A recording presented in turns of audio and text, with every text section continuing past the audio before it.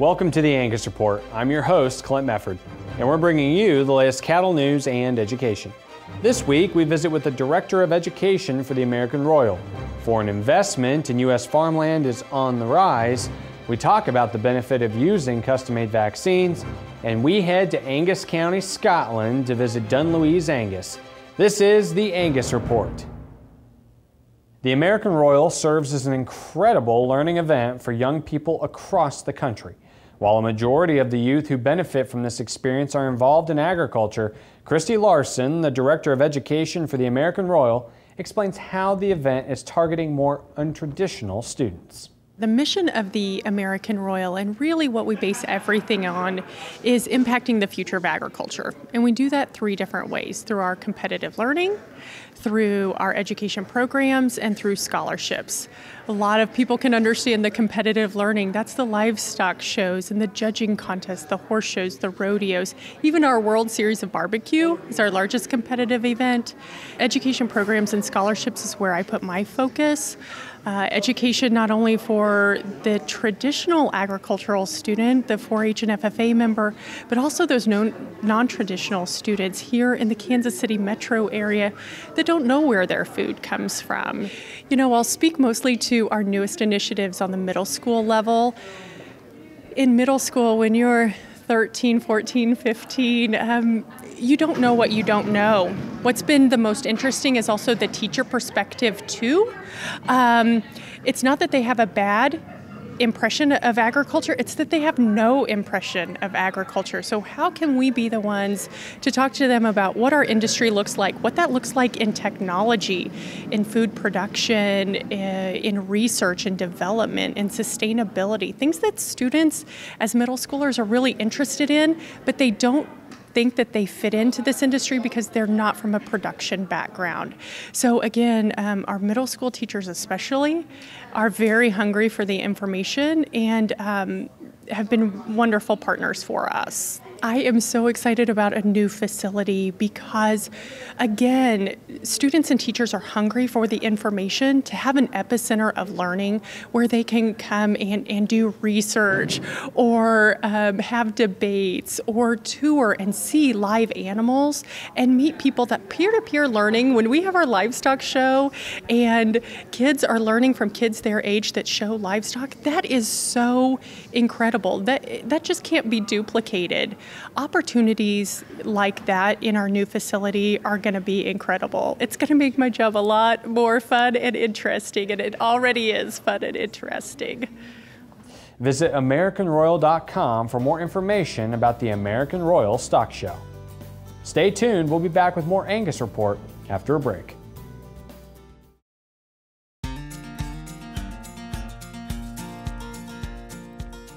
Welcome back to the Angus Report. In 2016 alone, foreign investors acquired 1.6 million acres of U.S. agricultural land, the largest increase in more than a decade. Data from the USDA shows that foreign investors currently control at least 28.3 million acres. Those acres are valued at around $52.2 billion and is roughly the size of Ohio. The state with the most foreign ownership is Maine, which has 3.1 million acres controlled by foreign entities, followed closely by Texas at 3 million acres. Other states with significant foreign-controlled acres include Alabama, Washington, and Michigan. Foreign ownership makes up about 2.2% of farmland and 1% of all land in the U.S. Canadian individuals and entities currently own the most U.S. land at 4.7 million acres, followed by the Netherlands at 4.5 million acres. Both of those countries are heavily invested in U.S. forest land. The increasing amount of foreign investment in agricultural land has spurred efforts to limit foreign acquisition of farmland. 6 states already have legislation banning foreign ownership. Those states are Hawaii, Iowa, Minnesota, Mississippi, North Dakota, and Oklahoma. Advocates for this type of legislation argue that U.S. ownership provides better stewardship of land and is better for rural communities. Visit fsa.usda.gov to view the Foreign Holdings of U.S. Agricultural Land report. President Donald Trump recently announced the enactment of a $19.1 billion disaster bill to help those affected by recent catastrophic storms. $3 billion of that is intended for agricultural relief, specifically crops prevented from planting in 2019 and stored grain lost to flooding. Additionally, the disaster package covers previous year's hurricane damage in the south, wildfires in the west, and volcanic eruptions in Hawaii. $600 million for food stamps in Puerto Rico is also included. According to economist John Newton at the American Farm Bureau Federation, agricultural aid could be spread pretty thin because of the wide array of natural disasters across the country. Visit docs.house.gov to view the bill. We check in now on the latest cattle market news with the Cattle Facts Update. Hello, and welcome to the Cattle Facts Update. I'm Tanner Ahearn. Through April, young broiler ready-to-cook production is up almost 1% compared to 2018. Surprisingly, production in the first 3 months of the year was actually slightly below a year ago. This was due to lighter than expected bird weights. In fact, April was the first month in 2019 with a year-over-year increase in weights. Record broiler production is expected in 2019, and the odds favor it will also happen next year. A major factor supporting this is the additional processing capacity that has recently come online and is projected through mid-2020. 6 new or refurbished facilities are expected to be open by the end of 2019 and another by early 2020. But it is important to note that it could take several weeks or months after the opening date until the plants are running at full speed. The extra capacity should create the largest increase in production during the fourth quarter of 2019 and through the first half of next year. Assuming the 3 plants with the earliest open dates are ramped up to peak performance by the fourth quarter, this would equal roughly 2% more capacity, further supporting the larger year-over-year increases later in the year. By mid-2020, the industry should have the ability to grow production 6 to 7% compared to 2018. Broiler egg set will be the first variable indicating an increase in production. Over the last several weeks, egg sets have been running just 1 to 1.5% above a year ago, but will need to be monitored closely going forward, as a significant jump would support future production growth. With more supplies expected on the market, additional global outlets will be critical. However, through April, broiler exports are down 26 million pounds, or 1% compared to last year. Cattle Facts projects exports to rebound, especially in the fourth quarter, and end the year up almost 1% versus 2018. For the Angus Report and Cattle Facts, I'm Tanner Ahearn. To learn more about Cattle Facts, your leading source for beef industry market information, visit cattlefacts.com. Next on the Angus Report, we discuss custom-made vaccines. Stay with us.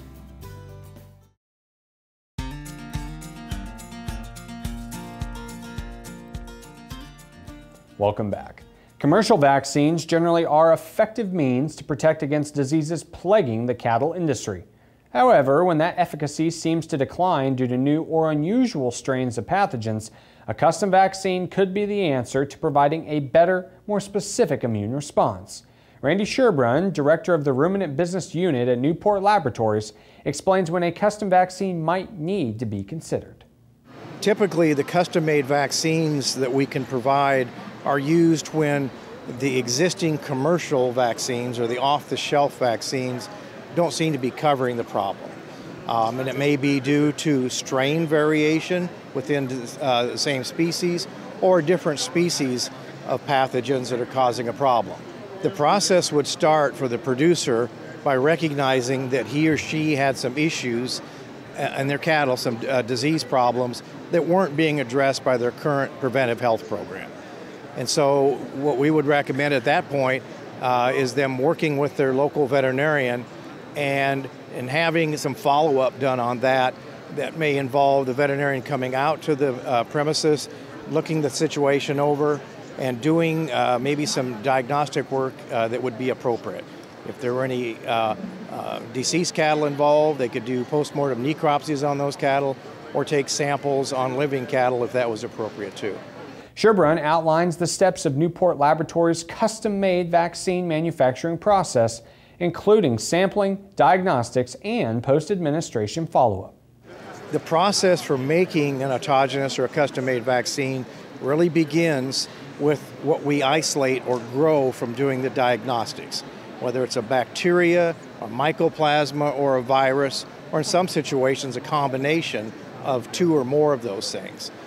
And then after discussing the situation with the attending veterinarian, our tech service veterinarians would then develop a formulation for how we would make a product from those organisms, how we would adjuvant it, in other words, what chemical we would put in it to stimulate a good immune response, and then that organism would be sent over to our production facility. It's a USDA licensed manufacturing facility, and then we start growing the organism up depending on the number of doses that are requested by the veterinarian. And then the production process continues by scaling up the growth of those organisms. Once we get them to where we want them to be in terms of what we call the harvest criteria, the number of particles that we want in the product, the amount of antigen, then we inactivate it, and then it's mixed with an adjuvant, and then it goes through a bunch of USDA required quality control testing to assure that it's a safe and sterile product. Sherbrun provides examples of several common cattle pathogens that custom-made vaccines are currently being used to prevent, as well as the cost effectiveness of the commercial versus autogenous options. Among the diseases that can be addressed with autogenous or custom-made vaccines, a big one is pink eye. We see pink eye problems across the country in cow-calf operations, stocker operations, and even in feedlot situations. That's a big one. But also some respiratory situations where we're seeing pneumonia or shipping fever that may be caused by bugs or pathogens that aren't in the commercial vaccines. And a couple examples of those would be Mycoplasma bovis, Bibersteinia trachelosi, and Histophilus somni.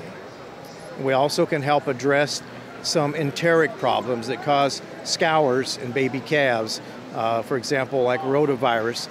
People often ask about the cost of these things and how they compare to the off-the-shelf commercial vaccines.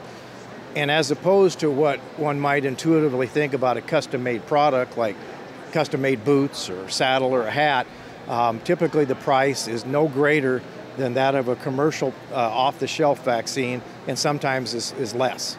Up next, we visit Dunlouise Angus in Angus County, Scotland. We'll be right back.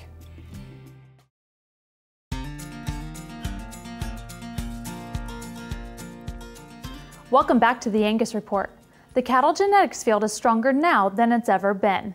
Genomic advancements have made tremendous progress in the last decade, facilitating selection for increased cattle performance and ultimately a superior breed. However, halfway across the world in Angus County, Scotland, Geordie and Julia Suter are bringing back the basics of the breed.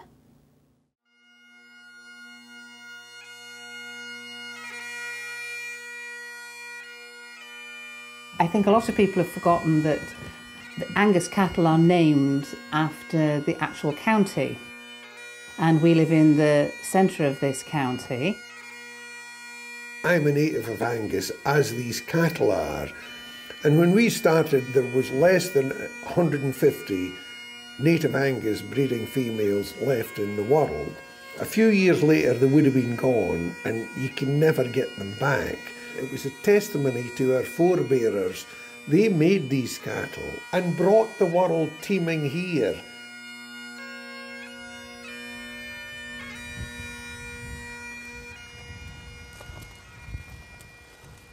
The founding father of the Angus breed is recognised as Hugh Watson of Keeler Farm.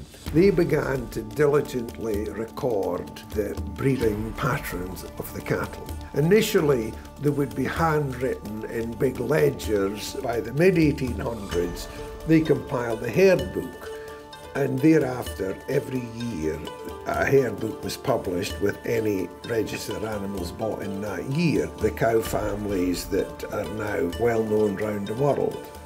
8 of them started here in the county of Angus. Behind us here are the Glens of Angus. This is the range of the hills, the foothills of the Grampians. Some very austere countryside, but that's where a lot of these Angus cattle originated.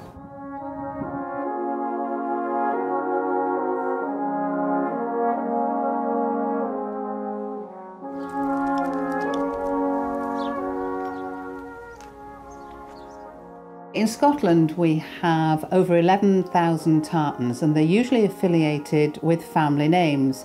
So we came up with the idea that we would create the Dunlouise tartan. We made it more about the county of Angus, so we have white to represent the snow-covered Grampian Mountains, and it runs down to the blue of the North Sea. On the sides of the hills we have the purple-coloured heather. We then have lush green grass, and it is famous for the soft fruit growing, so things like strawberries, raspberries. So we have this, what I'm calling a raspberry colour.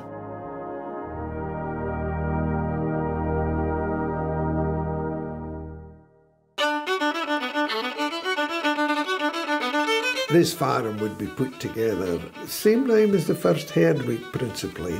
It constitutes 135 acres, fairly small fields divided by stone fences or stone walls which have been there for 200 years. These stone buildings with blue slate roofs, they come from the time of horses and carts and a multitude of staff with wheelbarrows. Because our farm is not large, we have no four-wheelers, no horses. We handle our cattle on foot. And we have the Dunlouise herd. That's my husband, Geordie, and myself. And we have two children, Duncan and Louise, hence the name Dunlouise for our prefix, for our herd name. There are only chiefs in this family, and so we have this rule where inside the garden walls I'm in charge, and outside the garden walls Geordie is in charge.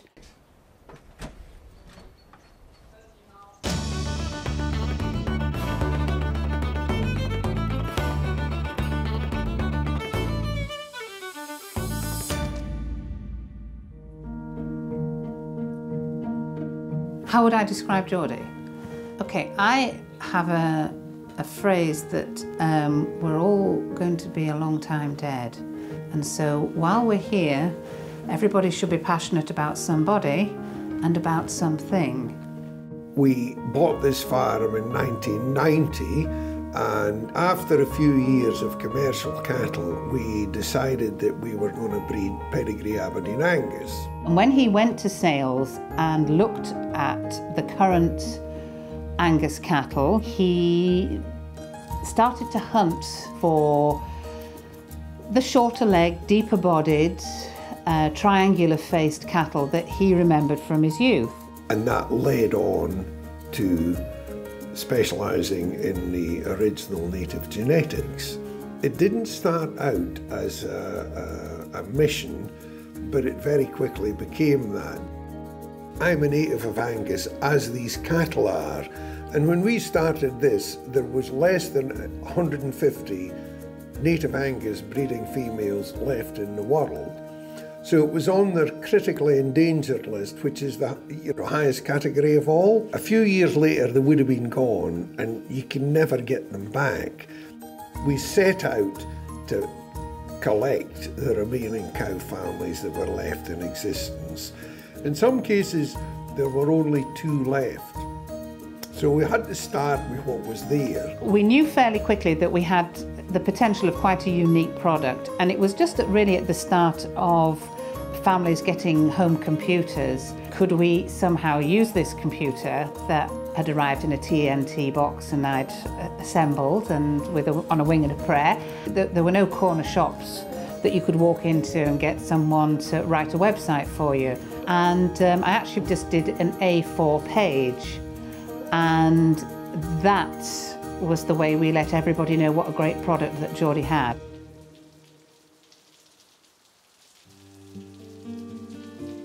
It was very much walking into the wind. Other people saw it in the early stages as a little bit of a joke. The perception, the genetics, there were a few holes in the road, there is no question. But as time went on, people then came back. Once they'd used these animals, they could see the virtues that they had. The momentum was sort of underway and it just kept increasing.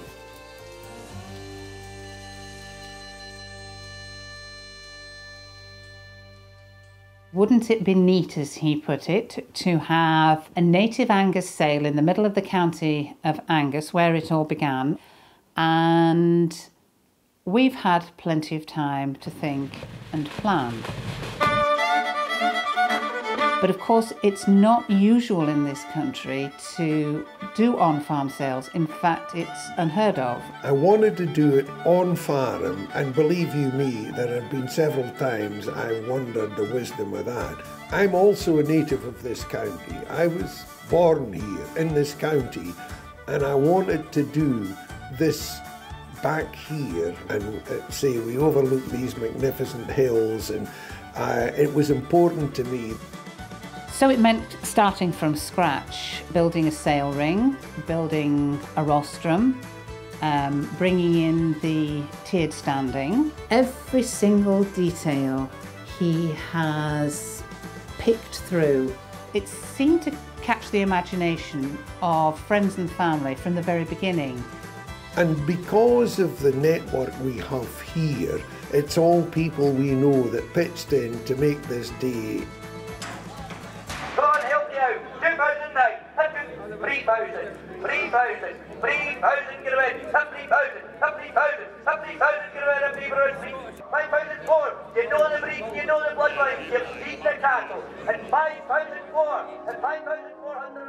I'm just so pleased that the day went well for him. You stick your head above the parapet, you're doing something a little different. There was an awful lot going on that day. It was so heartening to see people from different parts of the world come across, hold out their hand and address you by your name.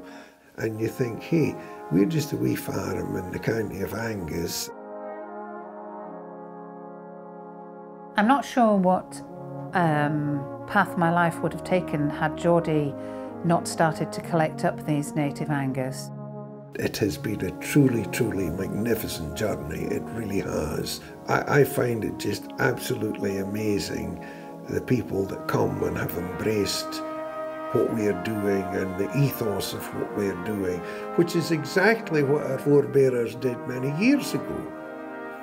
And of course now these cattle, these native cattle, are scattered all around the world, so they are no longer endangered. Well, it's great that Dunlouise Angus is keeping the history of the breed alive. And that's a wrap for this week's Angus Report. Tune in next week for industry-leading news and education. And as always, be sure to subscribe to our YouTube channel, Angus TV, for more highlights from the association. We'll see you soon.